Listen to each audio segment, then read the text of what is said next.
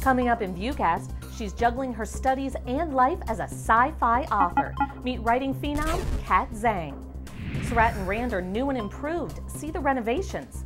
And which women are more at risk for heart attacks?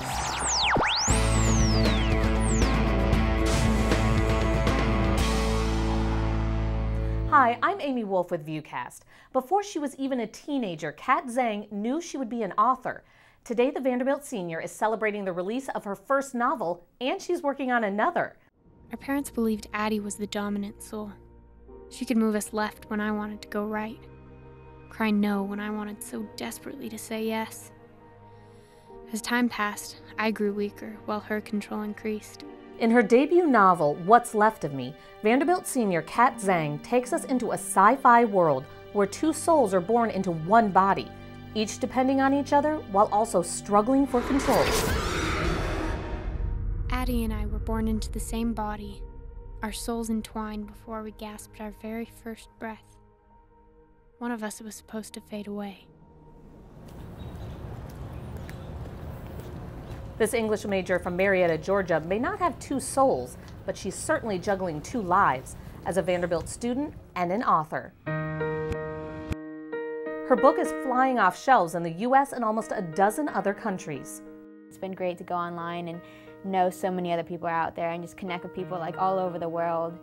Zhang says she always knew she'd be a novelist. Around the age of around 11 or 12, I decided one day I'm going to grow up and publish a book. And back then I figured it'd only take a year or two, tops, so published at 14, that was my dream. But it took a lot longer than that, but I think it's just in the end, I've always been really obsessed with inventing worlds and inventing characters. She started writing What's Left of Me in high school and completed it her first year at Vanderbilt. By sophomore year, Zhang sold not only the first book, but a trilogy. And her Vanderbilt education is helping. The creative writing program here is just really good.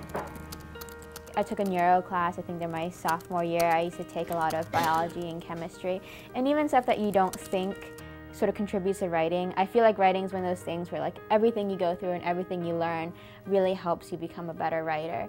And so it's just, I don't know, I feel like the two halves of my life really aren't as separate as people think they are.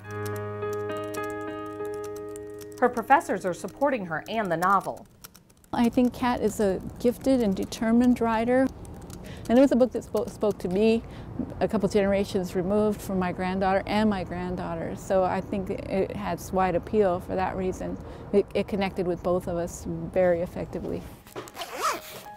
Zhang is now working on the rest of the hybrid trilogy, finishing her senior year and applying to graduate programs with the goal of balancing writing and teaching.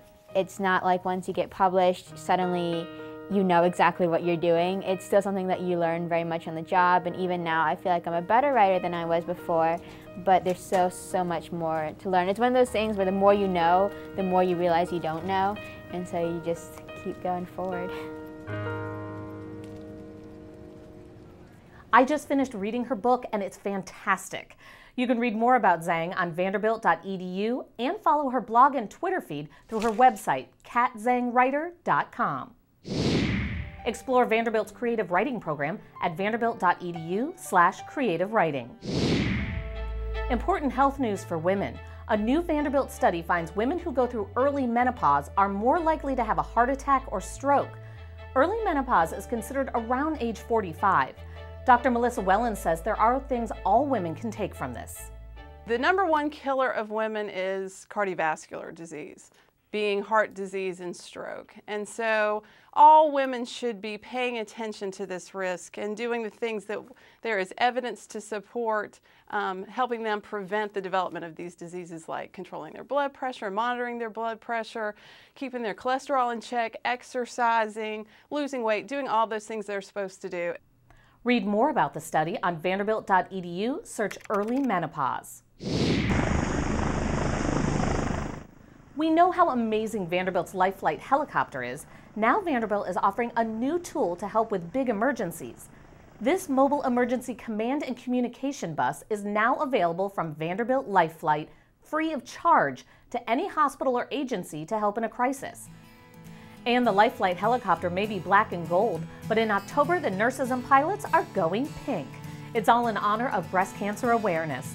Learn more about LifeFlight on vanderbilthealth.com/lifeflight. It seems like Vanderbilt has been on a renovation explosion lately. Check out the improvements to Sarratt Student Center and the Rand dining facilities. New areas include an arts and creative engagement wing for student groups, new performance areas and retail space.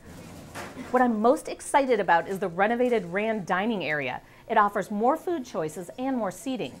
Check out the former bookstore space. It's now the new Rand Lounge, with event space and a new dining option called Pie and Leaf.